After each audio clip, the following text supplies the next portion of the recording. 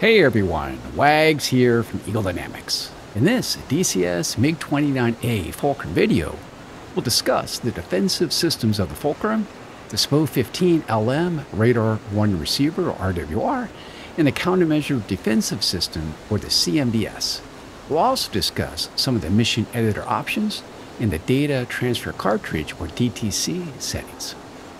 The SPO-15LM version is an older RWR that detects radar signals in the centimeter band that provides the pilot notification of hostile radar signals in search and track modes. It does not provide launch indications, minus a single SAM type not currently in DCS. It provides indications of threat azimuth, radar mode, search track, threat type, highest priority, threat closure, estimated weapon employment zone of the SAMs, and relative elevation to your aircraft. This RWR can detect radar emitters operating between 4.45 and 10.354 gigahertz in overlapping sectors and plus or minus 30 degrees in elevation. Note that the RWR has blind spots directly above and below the aircraft, at long range, and is less sensitive and accurate to emissions abeam the aircraft. As such, it cannot be relied upon for accurate notching maneuvers. Please also note that this version of the Fulcrum did not support full synchronization between the radar and the RWR. Thus, the RWR cannot detect and process threats in the forward hemisphere when the radar is radiating. Let's get started.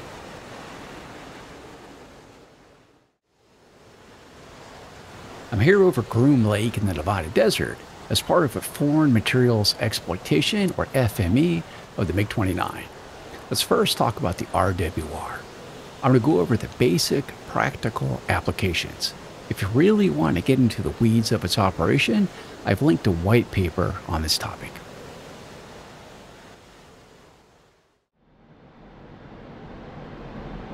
As discussed in previous Fulcrum videos, the SPO-15LM is in the bottom right corner of the instrument panel.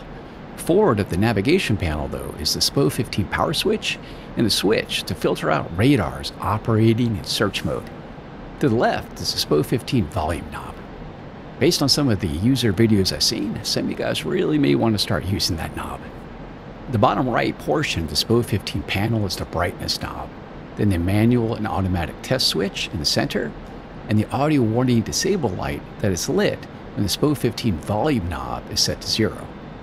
We discussed the automatic and manual tests in the Fulcrum startup, taxi, and takeoff video, but I'll include a card and a link in the video description. Above the test, brightness, and audio status light is a listing of 6 radar types that are indicated as green letters. Moving from left to right, low pulse repetition frequency, or LPRF radars that are equipped with a continuous wave illuminator.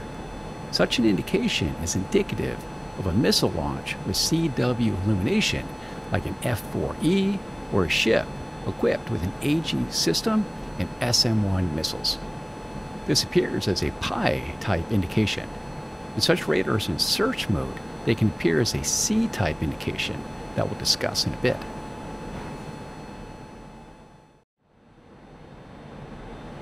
The next symbol is for short-range AAA and SAMs, like the Vulcan, Gepard, and Shilka tracking radars, not search, and some naval air defense radars. Note that the tracking radar would need to be in the frequency band covered by the SPO-15, and this does not include the search radars for such units. Further, the tracking radars are often quite short-ranged, and they can easily fall within the blind zone below the aircraft if the aircraft's altitude is too high. This appears as a 3-type symbol indication.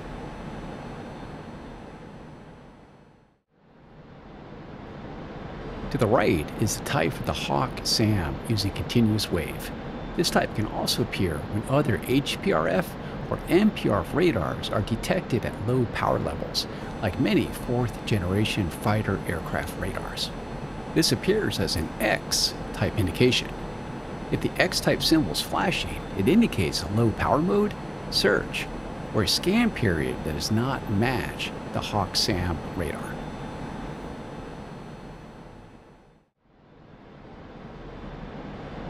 Next is the type for a tracking Nike Hercules SAM system, which is currently not in DCS. But in automatic mode, this can also indicate other long-range SAM systems. This appears as an H symbol. However, for SAMs like Patriot and S300, they will also indicate as a flashing X when in search mode.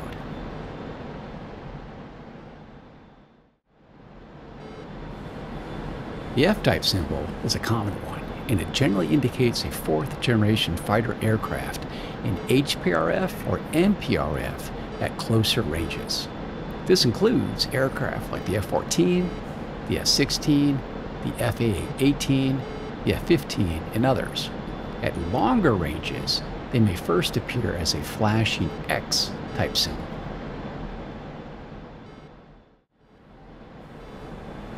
Last is the symbol type for LPRF radars equipped with a continuous wave illuminator but operating in search mode.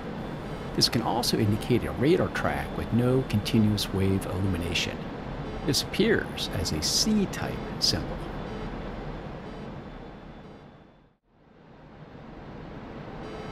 Note that these types are not specific to a particular radar and platform, but rather the radar form that can cover several different types of radars.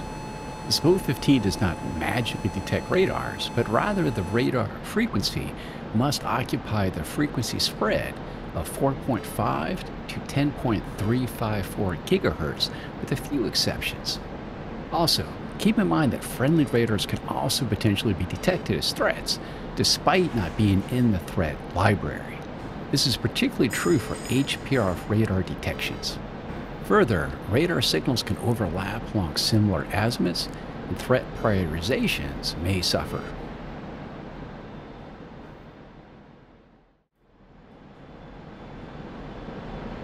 Above the radar type symbols are a series of amber lights.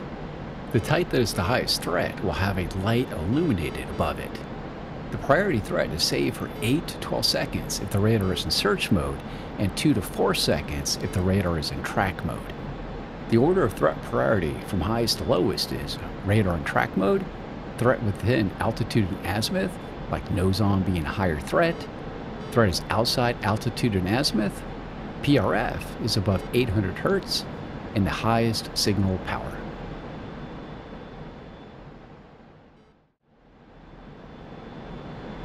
The azimuth of the priority threat is indicated by one of the 10 lamps around the aircraft symbol, 8 in the forward hemisphere and 2 in the rear quarters. Inside this arc of priority lights is a similar arc of smaller green lights that indicate threat azimuth indications.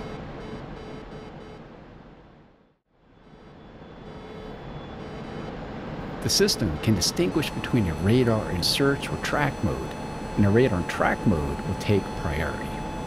A tracking detection triggers a red light in the center of the panel in a steady, high-pitched tone. As mentioned earlier, this version of the SPO-15 cannot alert to missile launches outside the Nike Hercules SAM, which is currently not in DCS.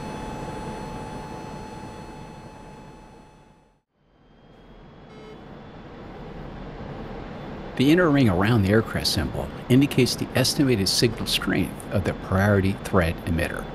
The more 2 decimal elements illuminated in the ring equates to a higher peak power out from the priority threat radar. A flashing ring element that corresponds to the weapon employment zone indicates when you're roughly within the estimated range of the threat. As such, based on the signal strength of the lock, and if the signal strength is flashing, you should consider defensive measures.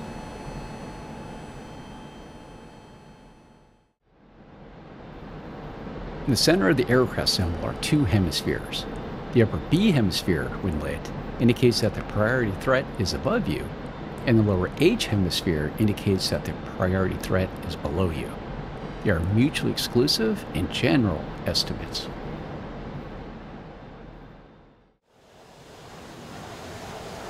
Let's now jump into the mission editor and discuss some of the programming options.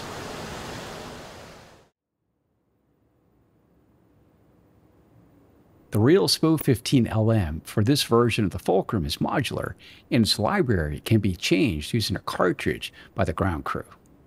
Of the 4 threat types, 4 of the 6 can be edited, but not the Pi or X types. In practice, changing the threat library was rare.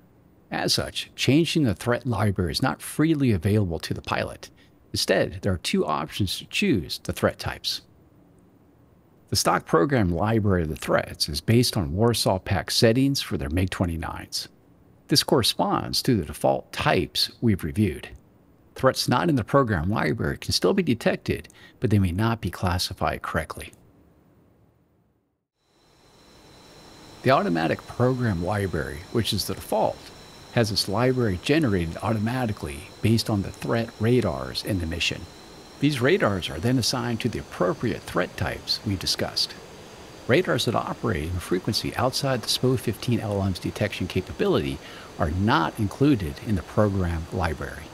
If 2 or more threats overlap in azimuth, the higher threat will take priority. If a threat is detected, like an active radar homing missile operating in X-band, it will be an F-type classification.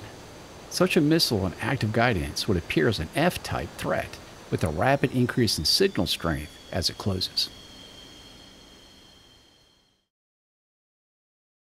The program method is selected from the Airplane Group Window, Aircraft Additional Properties tab, and then select the desired setting from the SPO-15LM Threat Program dropdown.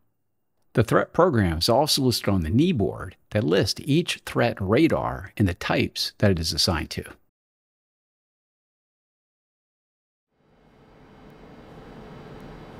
Some of the biggest limitations to bear in mind are: when the onboard radar is operating, the forward hemisphere of the SPO-15LM is disabled due to limitations with this version of the MiG-29.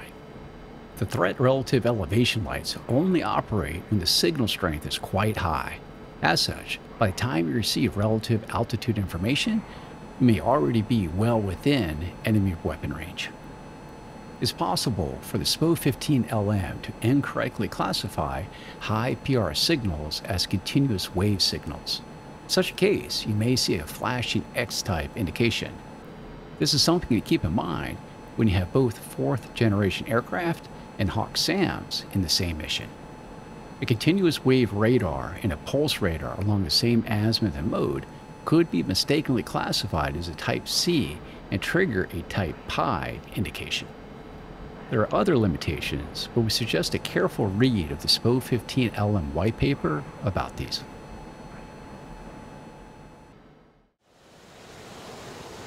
Let's now talk about the Fulcrum's Countermeasure Defensive System, or CMDS, that consists of the 60 26mm chaff and flare cartridges.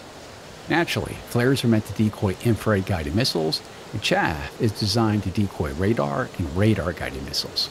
They are stored in the 2 vertical stabilizer roots. The system is powered by the aircraft system switch at the back of the right console, and readiness is indicated by the flare ready lamp next to the SPO-15 power switch.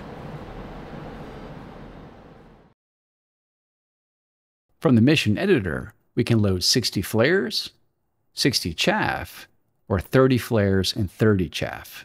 This is a simple way to set up the CMDS. Let's now look at the more detailed CMDS options from the DTC. From Edit, we'll select DTC Manager,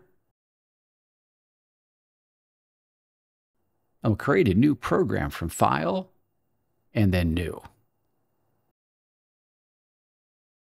Select the Weapon tab, and then the CMDS tab. Each activation of the dispense button located on the throttle with the Control Manager action name of Flare Dispense Button Dispense will release 2 salvos, Salvo A and then Salvo B. Each salvo can be programmed. Burst count 1 and 2 determine how many countermeasures are released in each salvo. If you have both chaff and flares loaded, both will be released at the same time, There's no separate dispense options between chaff and flares. The burst interval determines the dispense time between each release within a burst salvo. The salvo interval determines the time between each salvo. The salvo count air and salvo count ground determine the number of salvos expended with each press of the CMDS dispense button and is based on the position of the CMDS switch on the instrument panel. Let's talk about that now. In the center of the instrument panel is the emergency jettison button and the CMDS program selector switch. To jettison all countermeasures in case of an emergency, press and hold the emergency jettison button on the instrument panel. The CMDS program switch has 3 settings: ground, forward hemisphere, and rear hemisphere. Each press of the CMDS dispense button activates 2 salvos by default, but the number of salvos and their characteristics are based on the program switch setting, DTC settings, the attack hemisphere, and altitude. If ground mode is selected and you press the fire launch button or the dispense button on the throttle, salvo A and salvo B will dispense as programmed regardless of the hemisphere and altitude. When set to forward hemisphere or FHS and your altitude is less than 6,000 meters, salvo A and salvo B will dispense as programmed. If, however, you are above 6,000 meters, 2 salvo A's will be released and 2 salvo B's will be released. If rear hemisphere or RHS is selected and you are above 6,000 meters, 4 salvo A's and 4 salvo B's will be released. And if you're below 6,000 meters, 2 salvo A's and 2 salvo B's will be released. Below is the total number of remaining cartridges in groups of 20. That's an overview of using the Fulcrum's RWR and CMDS defensive systems. I hope you enjoyed this video, and I'll see you next time. Thanks.